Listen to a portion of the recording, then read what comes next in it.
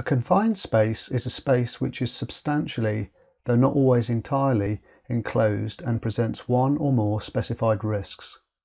Dangers can arise in confined spaces because of the following issues: a lack of oxygen, poisonous gas, fume or vapour, liquids and solids which can suddenly fill the space or release gases into it when disturbed, fire and explosions, e.g.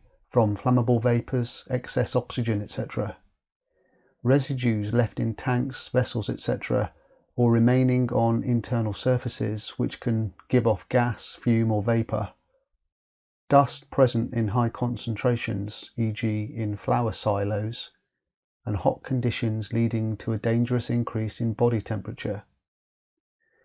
Some of the above conditions may already be present in the confined space. However, some may arise from the work being carried out or because of ineffective isolation of plant nearby, e.g. leakage from a pipe connected to the confined space.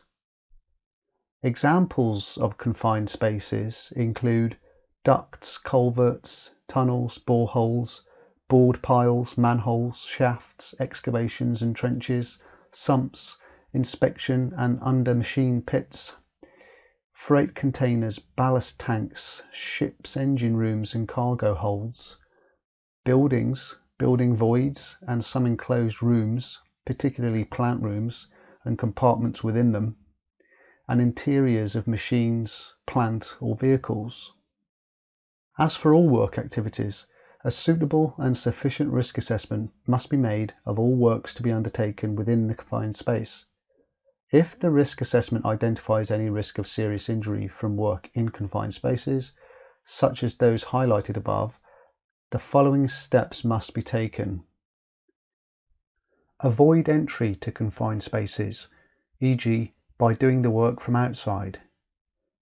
If entry to a confined space is unavoidable, follow a safe system of work and put in place adequate emergency arrangements before the work starts.